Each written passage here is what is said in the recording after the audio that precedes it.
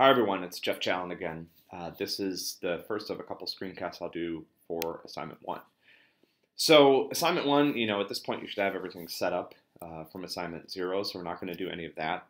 I will, however, sort of walk through a little bit of the setup you need to do for this particular assignment. So I'm inside my virtual machine here. Notice that this is set up a little bit differently than yours might be. This is a virtual machine that we're using to do some development for the class. So you'll see that it has some solution sets and some other things in here that you don't have. But I have my the sources that we've given you guys in base. So as usual, when you're starting an assignment, what you want to do is configure that assignment for configure your kernel for that assignment.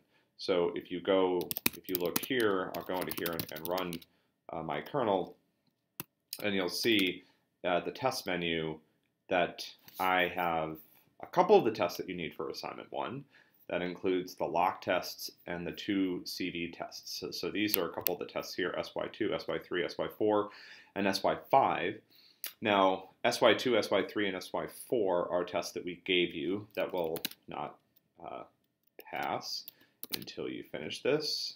As you can see, those 2 fail, and of course the output looks terrible. SY4 should also fail. Yep. SY5, on the other hand, is not implemented yet.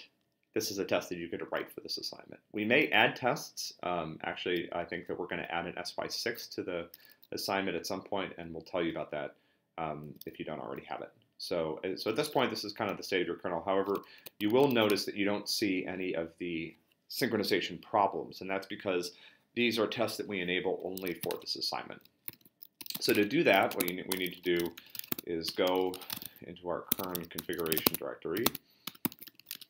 So in the root configuration file, you'll see down here at the bottom, this is the syntax of this file. So the file defines a bunch of files that get included in your kernel by default. So this syntax here indicates that all these files are always part of your kernel build.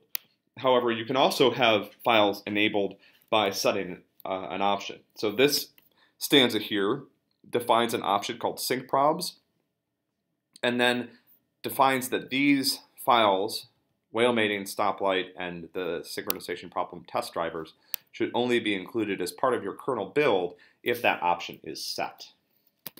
And if you look at the default dumb VM configuration, you can see that option is not set. So in order to enable those options and the menu flags that come along with them, so I'll show you in the menu code, the name of the tests are SP1 and SP2. So when I enable the sync probs, it also includes a header file that defines this preprocessor variable. So these are only included when this is set. Okay, so let's turn that on. Go back into my configuration directory. I think I just did that. Nope. Okay, here we go. So I'm going to uncomment this. I'm going to reconfigure my kernel using the same configuration. I'll go back in here. I need to rerun bmakedepend. I have a little script that I'll use to do this. So this is a script that cleans, runs bmakedepend, and then does a build in parallel. Just takes a minute. Okay, so I installed into root base.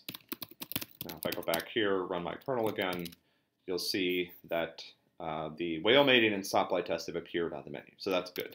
And these tests don't do anything, though, by default. So if you look, they don't even print fail because these tests require additional features that you haven't yet implemented. So, okay. So now that we're done with that, our kernel is ready, sort of ready for assignment 1.